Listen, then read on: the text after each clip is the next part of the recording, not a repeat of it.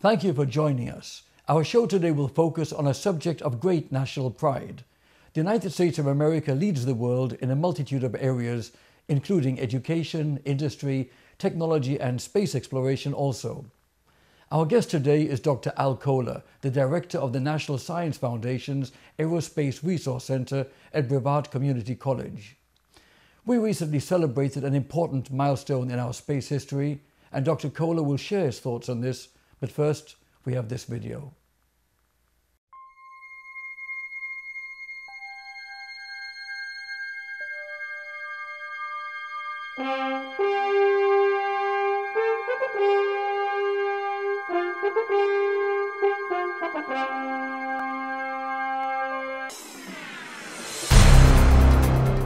The story of America's journey into space begins at Cape Canaveral. This remarkable place has been important to explorers for centuries. It was included in so many early maps. It was named by Ponce de Leon, and its Spanish name means a place overgrown with canes and reeds. The lighthouse at Cape Canaveral was one of the first ever built in this country.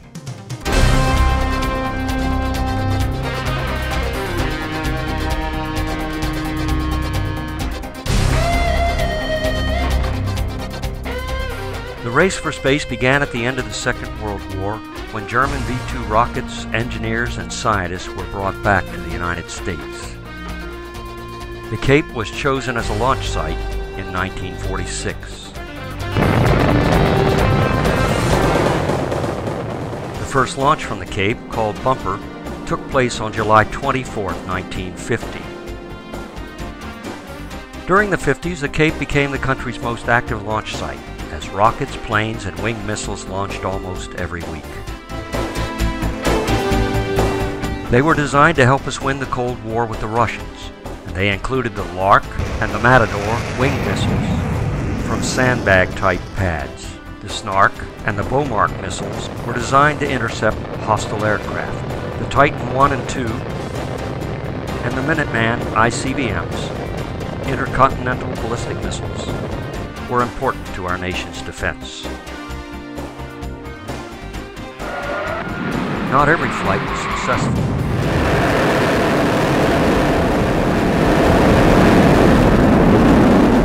Many early launch attempts ended in spectacular explosions and crashes. When the Russians launched the world's first satellite, SpaceTEC, the race for space made international headlines. The United States was clearly behind. In spite of those setbacks, we never gave up. 4 months after SpaceTEC, in January 1958, the United States launched its first satellite, Explorer 1, giving notice to the world that we were back. In 1959, the first 7 astronauts were selected by NASA for the Mercury Man in Space project, and their names are Gordon Cooper, Gus Grissom, Scott Carpenter, Wally Schirra, John Glenn, Alan Shepard, and Deke Slayton. On December 19, 1960, the first Redstone rocket lofted an empty one-man space capsule a distance of 205 nautical miles downrange. On January 31, 1962, the second Mercury capsule was launched, carrying a 37-pound chimpanzee named Ham. Just as America began to celebrate these successes, a Russian cosmonaut named Yuri Gagarin was placed into Earth orbit on April 12, 1961, becoming the first human to orbit the Earth. We rallied our forces, and less than 1 month later, on May 5, 1961, Alan B. Shepard Jr. rode the first manned Mercury capsule, Freedom 7, on a Redstone rocket from Pad 5-6 on a 260 nautical mile suborbital flight.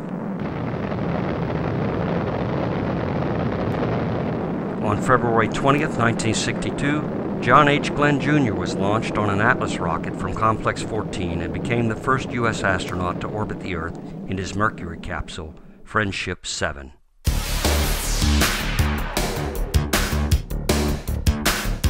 President John F. Kennedy made 3 visits to Cape Canaveral during his term of office, and he established the goal of placing a man on the moon. We choose to go to the moon in this decade and do the other things, not because they are easy, but because they are hard. Because that goal will serve to organize and measure the best of our energies and skills. Because that challenge is one that we're willing to accept, one we are unwilling to postpone, and one we intend to win, and the others too.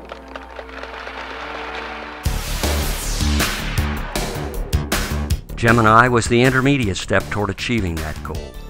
The 2-man Gemini spacecraft was bell-shaped, twice as heavy as the Mercury spacecraft and with 50% more cabin space. The first manned Gemini flight was launched on a Titan II from Complex 19 on March 23, 1965. 9, 8, 7, 6, 5, 4, 3, 2, 1, 0.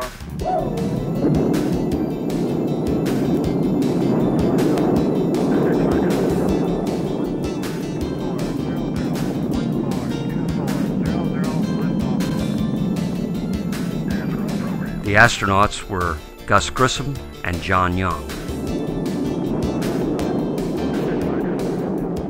The Gemini program completed 12 successful flights, 10 of which were manned, demonstrating EVAs and orbital rendezvous, skills required to land astronauts on the moon.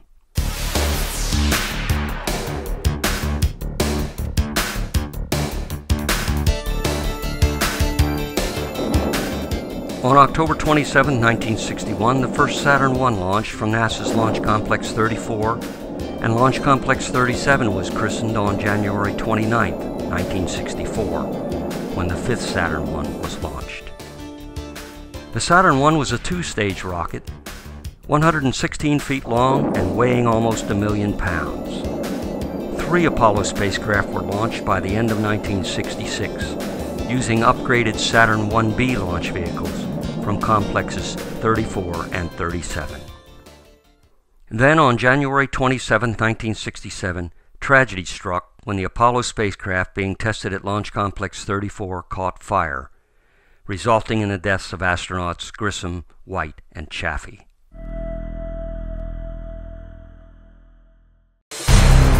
When NASA resumed launches after that fire, the facilities at Launch Complex 39 were ready for the Apollo Saturn V. The Saturn V launch vehicle was a 3-stage rocket designed to launch men to the moon's surface. More than a football field in length and with more than 3 times the thrust of earlier rockets, the Saturn V dwarfed everything else. The first Apollo Saturn V was launched November 9, 1967, from Launch Pad 39A, placing an unmanned Apollo 4 spacecraft into Earth orbit.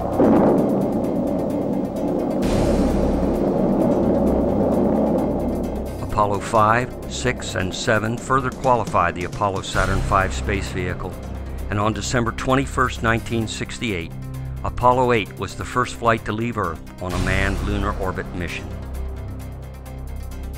Apollo 9 fully qualified the lunar module for a lunar landing mission, and Apollo 10 became the first flight to rehearse placing a man on the moon by orbiting the moon at low altitude.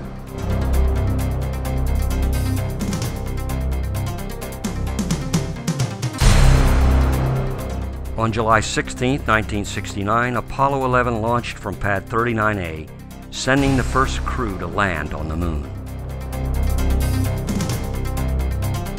2, 1, 0, all engine running.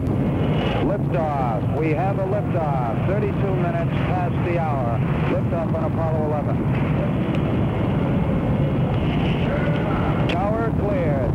We got a roll program. Neil Armstrong reporting the roll and pitch program, which puts Apollo 11 on a proper heading. Astronauts Neil Armstrong, Buzz Aldrin, and Michael Collins crewed the Apollo 11 mission. Houston, Apollo 11 is calling you on the high gain. How do you read, over? Roger, loud and clear on the high gain. Eagle, you're looking great. Coming up 9 minutes. We're now in the approach phase, everything looking good. Their lunar module, the Eagle, landed on the surface of the moon on July 20th, 1969, winning the race for space. 30 feet, 2.5 down. Straight shadow. 4 forward. 4 forward. Drift into the right a little. 20. Down a half. 30 seconds forward. Just. Good.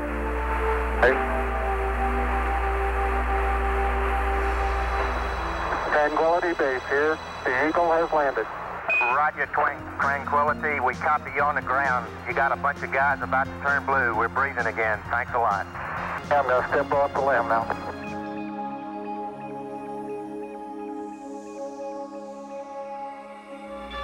That's one small step for man, one giant leap for mankind.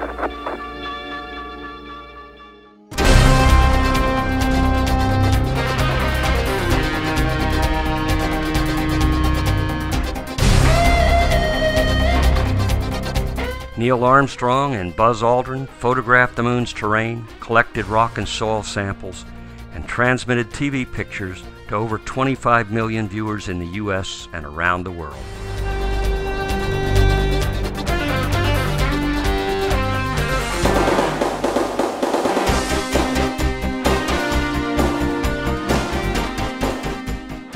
They returned safely to the Earth 3 days later to worldwide acclaim and celebrations that demonstrated the importance of this achievement, not only to our country, but also to much of the rest of the world.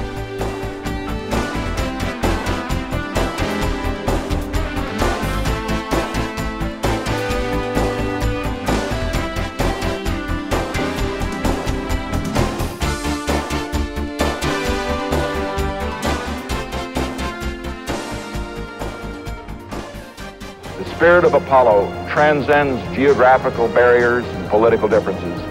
It can bring the people of the world together in peace.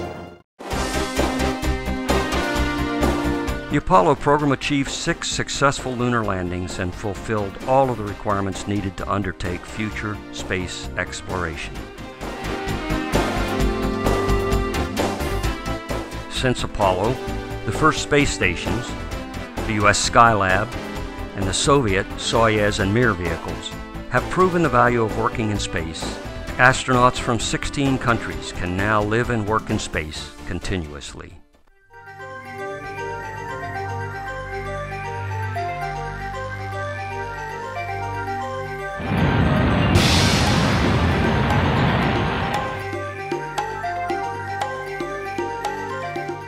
Over the past 35 years, our achievements in space have included more than 100 space shuttle flights. These include missions to the International Space Station and Hubble Space Telescope.